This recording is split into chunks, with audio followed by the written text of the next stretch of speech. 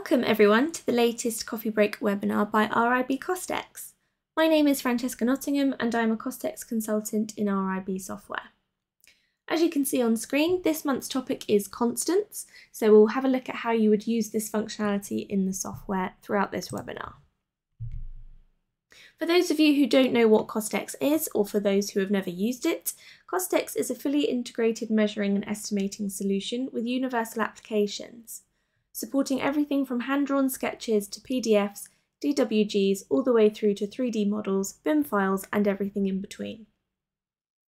As we can see from this matrix, RIB CostX is available in a variety of licenses, ranging from offering all functionality to a fairly limited option depending on your estimating requirements.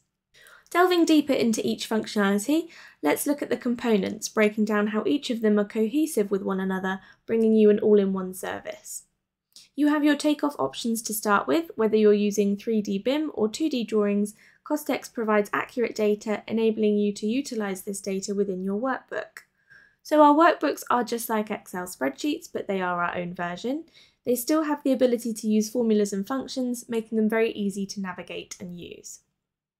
We then have revisions tracking. Now this offers an accurate method of comparing a previous revision with a new one, giving you multiple ways to highlight, identify and quantify any changes, meaning you're always up to date with the latest cost implications. Once you've completed your estimate, you then have the opportunity to produce a report. Now we offer various standard report templates for you to use. Alternatively, you can customise your own report, producing a professional quality output. Don't forget to check out our RIB CostX YouTube channel where we upload our coffee break webinars, and you can also subscribe so you can get notified of the latest videos and kept up to date with the newest features and how-to videos. So this month's webinar, as previously mentioned, we will be reviewing the functionality of constants within CostX. Firstly, let's discuss what these are. So constants are a numerical value that can be referenced in a building within your project. So when can we use them? So they can be brought into any calculations, whether that's for a takeoff or some build-up information in your workbook. Can they be imported from external sources? Yes, they can. So like most things with CostX, you can have a CSV file with your constants information on, and you can bring that into the system easily. A couple of things to note, so constants can be updated within CostX or by using Excel for your CSV file. Depending on what works best for you, there are multiple ways to manage your constant values. So you can use constants in both dimension view and workbook view, and I'm going to show you how in the webinar. If you want to give this a go after watching this webinar, then there is more information in the CostX help guide, which is the little question mark button in the top right corner of the software. Alternatively, you can press F1 on your keyboard and then search for constants. Okay, let's take a look at the functionality of constants within CostX. So firstly, let's understand what a constant is. So a constant is any fixed numeric amount that you wish to be referenced in your calculations for your takeoff, whether that's in your workbook or in your dimension groups. There are no set of standards that these can be based on. They can be completed specific to you, and there are no limitations as to what you can use. You can use a constant for steel weight conversions, for example. You could use them for your rates, so working out labour hours. You could also use it for wastage amount for materials. A good example would be the numeric constant if you're measuring a pitched roof. What I'll show you first is how we get them into the system and how we can manage them inside and outside of CostX. So like most things with CostX, we've got our system administration and we can go to our constants option. Click on it, and then within here we can see exactly what we've got already in the system for our constants. So firstly, what I'm going to do is just help you understand how to bring these in if you've got a CSV file with all of this information on. So in my Excel document here, I'm going to open this and we can see I've got some information. So column A is my description, column B is my numeric value, and column C is my unit of measure. Column D is then my folder structure. So you can see I've got a folder for aluminium, I've got a subfolder of weight, and then a subfolder of channels within that. So as I go down, you can see I've got quite a few different constants here. I've got some for brickwork, for example. I've got some for steel. I've also got some for concrete columns and concrete beams. I've also got some for formwork or labour hours in relation to formwork. And I've got some for roofing as well. So the list goes on. This can be as long as you want it to be. It doesn't have to be a set amount and there's no limit. So once you've completed this, you just need to save this as a CSV file. And then once you've done that, you can then go to your system admin, into your constants, and then go to import, and then import constants from CSV, and then just locate that file within your file explorer, and it will bring it into here. Equally, if you want to export what you've done in here, then you can choose the export option, and you can either export to EXF file if you're passing it to somebody who also has CostX, or you can export to CSV. You can also manage your constants within the system like so. So we've got our folders here and our subfolders. We've also got our information within those. So if you wanted to insert these within the system, you can just press insert here and a new window will open, and you just have to give it the name, give it a folder, give it a value and a unit of measure, and then it will be input into the system. You can also edit within here. So if you've got an item like this, for example, you can select edit and you can change the value or even the unit of measure or any other credentials. It also gives you some audit trail as to when it was created or modified. Okay, so like I said, there's no limit to this. You can have as much as you want. And it doesn't matter what information it is, just so long as it's useful to you. So once you've got the hang of importing it and exporting it out of the system if necessary, then we'll move on to show you exactly how it works within the system. So I'll just close our system admin and just show you an example of how you would use constants in a situation where you have to measure a pitched roof. So we've got our drawing already uploaded here. It's just a simple plan. We've then also got a dimension group, so just the one of the roof area. And we've also got a workbook which has nothing on it yet, but we can basically put the information from here into our workbook, and I'll show you how constants can be involved. So to begin with, we are just going to do a simple roof area measure.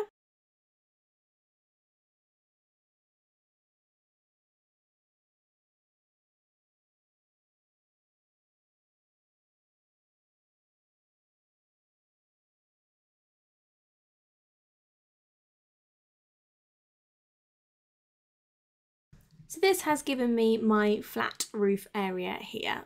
Very simple to do, very easy calculation. I've now got my value over here sitting in my quantities.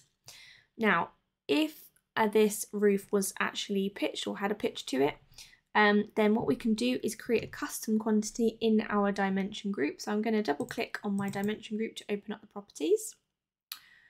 So what I'm going to do is select custom quantities, and I'm going to press insert, and I'm simply just going to call this pitched area. I'm going to change the unit of measure to meters squared, and now when I go to my measured dimensions, I've now got a field for my pitched area where I can enter in a formula to it. So I'm going to click on the ellipse button here. Okay, and now I want CostX to work out the area times by the pitch conversion. So I'm just going to select area, double click this so it enters into my expression editor, and then I'm going to go into my constants. Now I should have one here for roofing. Okay, so I've got a roofing folder which applies to coverings or rafters, and I can actually select which type of or which degree of roof pitch there is on here. So let's, for example, say that it's a 40-degree roof pitch. So I'm just going to double click here and then just enter in my times value. So it's going to calculate the area, multiply it by the amount to cater for the 40-degree roof pitch area. So I'm going to click close, and we can see that it's got the information there. Now when I press update and I hover over this information, you can see that I've got my area there. So I've got my flat area, which is the 229, and now I've got my pitched area, which is the 299. So it's doing that calculation for me. So when I've done that, I can then go into my constants example, and let's just say I want to pull across that information for the roof. So let's say I want to do my roof coverings. I can go to my dimension groups and I can pick this up, pull it across, pop it into my quantity, and I'm going to select pitched area. Okay, and then update. I can then give it a unit of measure.